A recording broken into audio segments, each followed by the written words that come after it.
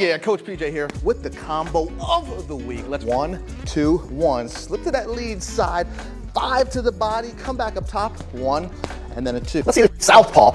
1, 2, 1. Slip to that lead side, 5 to the body, come back up top, 1 and 2. Now as you slip to that inside and hit that uppercut to the body, well, you're gonna be close. So you have to shift your body weight back, then land the 1, then finish with that 2. If I don't shift my body weight here, that 1, it's not effective, and I don't get full extension. So 1, 2, 1, slip inside, 5B, 1 and 2. That's the combo of the week.